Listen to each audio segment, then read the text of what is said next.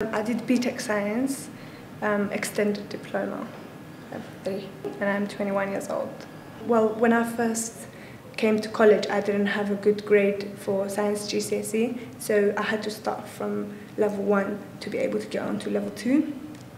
I knew it was a long way, but because this was what I wanted, so I didn't mind to start all over again from the beginning. I started with level 1 in applied science 4 years ago, and then I moved to level 2, and then eventually level 3 first year, and it's my second year now. We do all three, biology, physics and chemistry, and all three of them have different aspects. For biology we did individual projects where we had to take charge of our own project, come up with the method and carry out the experiment.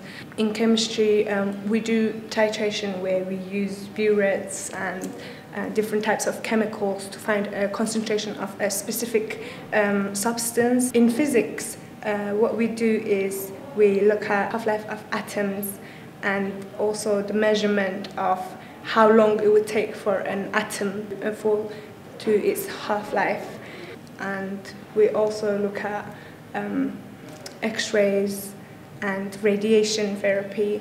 Because it's all mostly assignment-based, I had to kind of plan my work ahead. If you just leave assignment, then there's going to be a really big pile, which is going to be really stressing and hard to cope with.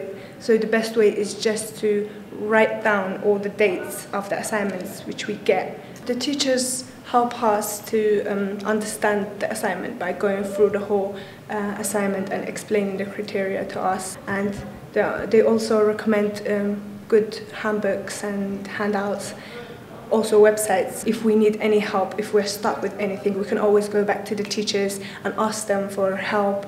They always explain in more depth for you and help you understand what you've done.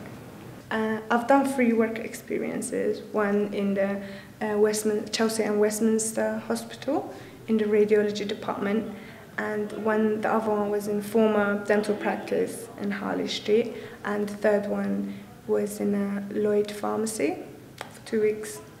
I've applied for biomedical science in Portsmouth University, and I'm just waiting for my grades. After I get my grades, because it's a conditional offer, I will know where I'm going to be.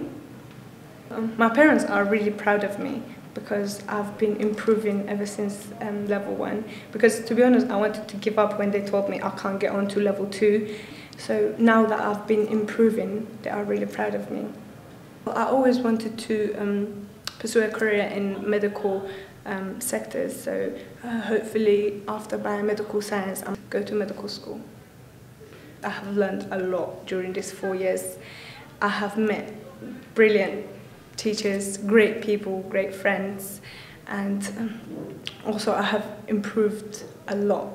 My skills, communication skills, analytical skills, practical skills, presentation skills, and yeah, great experience.